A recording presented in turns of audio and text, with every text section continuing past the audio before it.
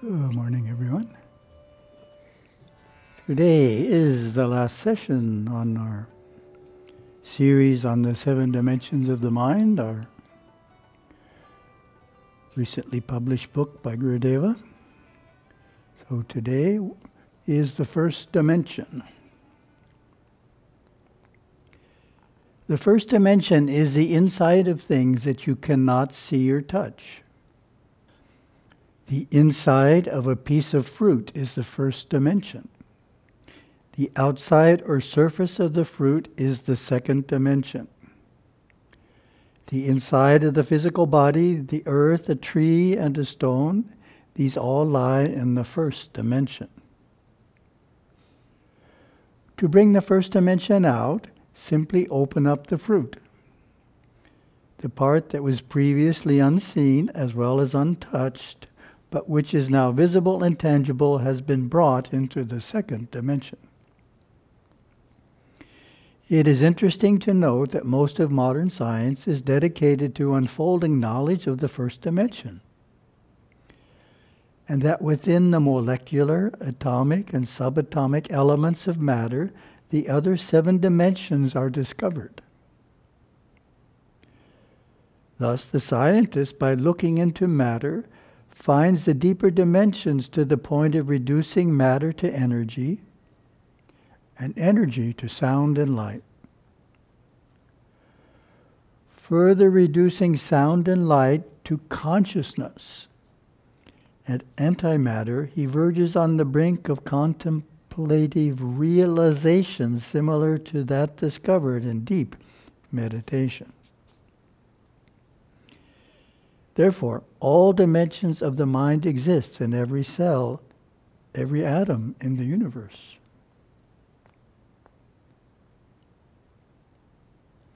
Within the first dimension of the mind, called Mushum, there are energy flows. Energy in its static state, energy spinning, energy lifting, pushing, pulling, rising, falling, attracting, repelling, changing form, filling, emptying, appearing, and disappearing. 18 forms of energy exist in the first dimension, interacting and causing the phenomena observed in the physical world and studied by science as gravity, momentum, inertia, magnetism, electricity, and various forces.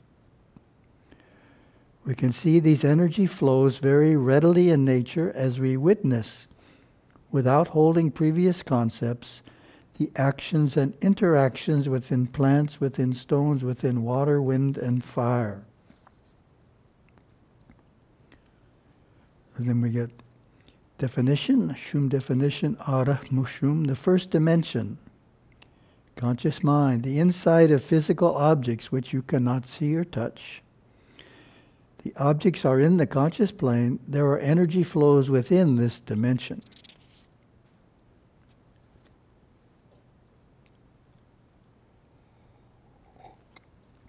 Then I managed to find a story on that one.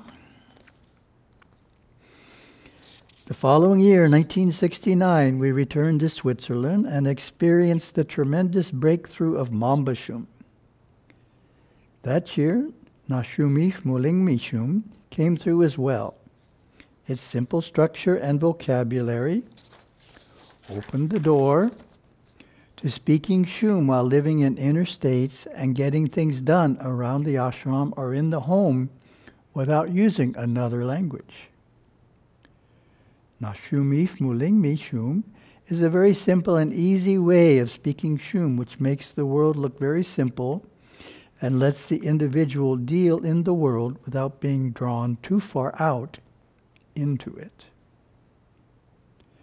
The study of Nashumif Muling Mishum, pronouncing the words and speaking them at home or at the ashram, and just communicating in the simplified version of Shum is uplifting. These practices also provide that necessary second step, concentration, holding one's perspective within. The study of Shum offers a framework in which an individual can unfold, and the more vocabulary that is learned, the more stable his unfoldment will become, year after year after year. Nashumif is the perspective we hold while looking at the energy fields in and through things. Looking at the inside of a tree, seeing how the energy comes up through the tree and finally causes a leaf to form. Nashumif is a state that you are in when you can see the ebb and flow of the 18 predominant forces working within the mind consciousness. These forces are always trying to equalize themselves. Some are static, some are spinning, some are active, some are lifting others up. And this makes form as we see it in its various dimensions. We experience Nashumif in the pull of forces between people who are close to us, and in the forces of nature, the full moon, the moon that's waning, the noonday sun. We have the Shum definitions. Mumlingmi, name of a selection of simple Shum pictures enabling quick learning. Nashumif, perspective, looking into the second dimension from the fourth, omitting the third, holding no mental or emotional association with what is observed. The perspective to hold when looking at the energy fields in and through things. From Nashumif, we see the 18 basic movements of nature, sub-superconsciously. So what are these 18 movements? Go through them as the last item.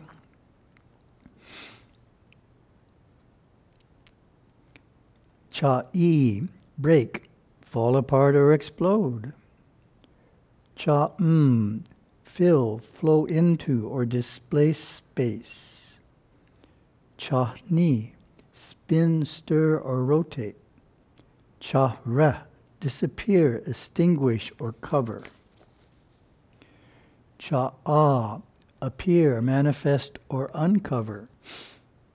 Cha-na, absorb, inhale or take in. Cha-si, motionless, stopped, resting. Cha-di, separate, move away from or divide. Cha-mim, within, inside, enclosed. Cha-am, move upward, ascend or elevate. Cha-mam, come together, touch, combine. Cha-um, scrape, slide or grind. Cha-mu, suspended, hanging, floating. Cha-nam, change form or state.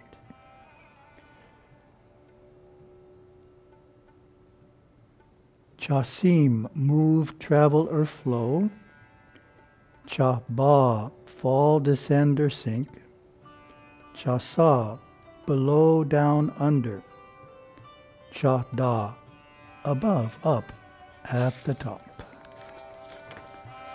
Thank you very much. Have a wonderful day.